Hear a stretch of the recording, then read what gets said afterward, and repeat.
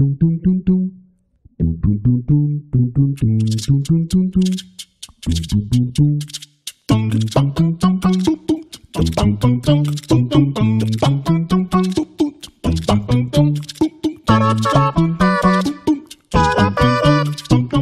everyone, it's Anne from Anneliese's Creations. I hope you all are having a wonderful day. I'm here to show you something I've been up to, but first off I wanted to show you my drop paper and all my scraps, bits and bobs of things that I, when I'm creating, I will often put, my bits and bobs on my drop paper, and then later on I use it for other projects. I'm going to put a link to Bea Grob. She has a YouTube channel as well as a Facebook group called Face the Scraps, and it's basically a group that she started, and she shows how she uses her scraps of leftover things from other projects. And I'm going to show you what I've done, and kind of along the lines of Bea Grob, and so that's why I'm asking you to go check out her channel. What I often do is I'll often use my drop paper and punch out using either my Sizzix Big Shot, which you can see here, the leftover piece here from my Sizzix Big Shot that cut out. This is the negative space here that was left, okay, and I just went ahead and glued that onto my drop paper for next project. But this time what I did is I went ahead and I cut my drop paper out to the size of the general size of a postcard, which is 4 by 6 inches.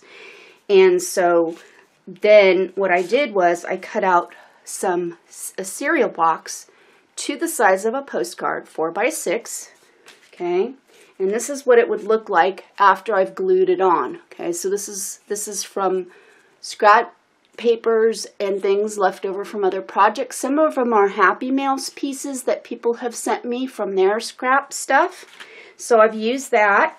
And so basically I just go ahead and glue it on, and then I have a bind it all kind of thing, and I just cut the holes to bind it eventually, okay?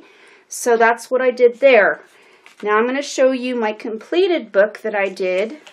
I did that technique, gluing on my drop papers, okay? Cutting it out to 4 by 6, all right? Like this is a project I'm going to work on and cut out to 4 by 6. But before I do that, I often will add more paints and things. So that's why it's here right now. But this is what I did. So this is the one I did. And this is an example of a punched out flower using my drop paper. And you saw the embellishment that I made, the lacy embellishments out of modeling paste. I'm going to say about that too, note to about that is if you're going to use modeling paste, you got to make sure it's the kind that's got like plastics in it, and that it's flexible. I found that the Deco Art Media Line modeling paste works best. I'll show you the jar. It's empty because I need to get more. This is what it looks like, and I believe it's like $6.95, something like that. So I would recommend. I want to regarding the embellishments. This one turns out to become flexible and not break off. I don't recommend the Blick acrylic. Oh, that's the gel medium. No, that's not the one I wanted to show you. Get it together, Anne. Get it together. The Blick acrylic modeling paste does not. It really doesn't dry. It dries more chalky-like. So when you put it in the mold, it just basically after it dries, it falls apart. So do not recommend that one to use. Okay, so if it's a chalky-like substance, like I would experiment first on something, okay, that's not important to experiment with the consistency of it and the plasticky part of it, because this is more plasticky-like and it's more flexible, so it doesn't disintegrate once you remove it from the fondant mold. But anyhow, so back to this. Sorry, I was sidetracked, but I wanted to make that, make it important for that. So I went ahead and used my background, and then I added some more things to this and created like a kind of a junk journal using my bits and pieces, bits and bobs of things. So this is a flip through of it, of what I did. So if you can see that. And I got this out of a Trader Joe's. I don't know, many of you may not know what Trader Joe's is. It's a food shop.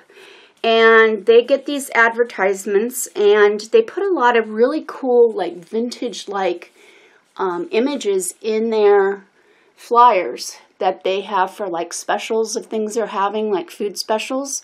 And then they add funny little sayings to it.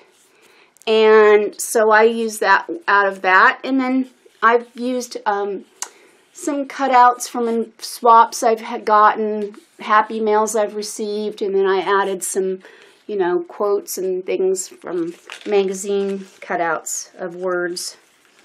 And just kind of did that along with this, and just made it using bits and pieces of things left over from other projects, and just things from, left over from swaps as well. Excuse me.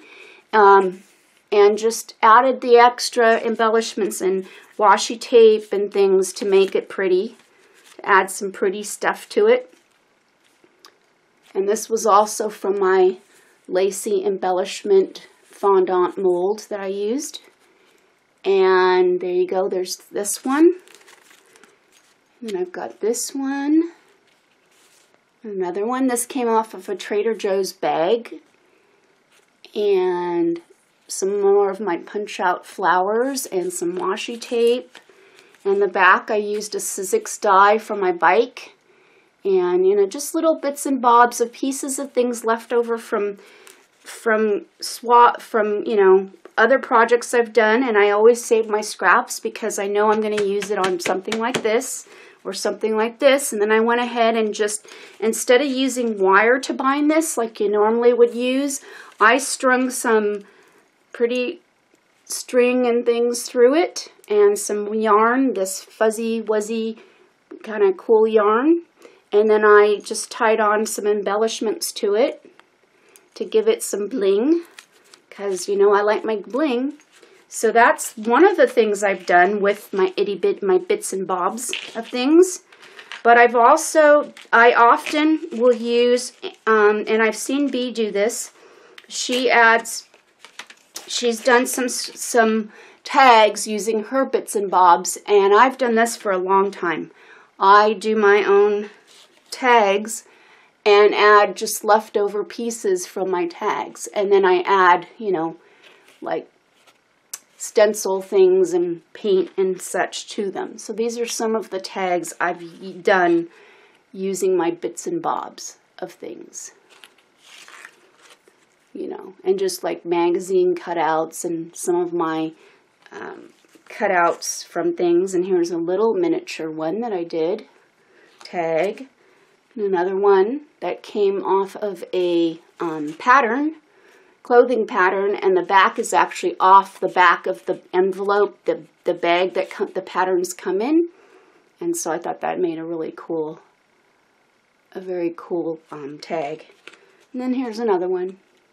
So that's pretty much it. I just wanted to show you a flippity flip through of my Bits and Bobs book, as well as my tags.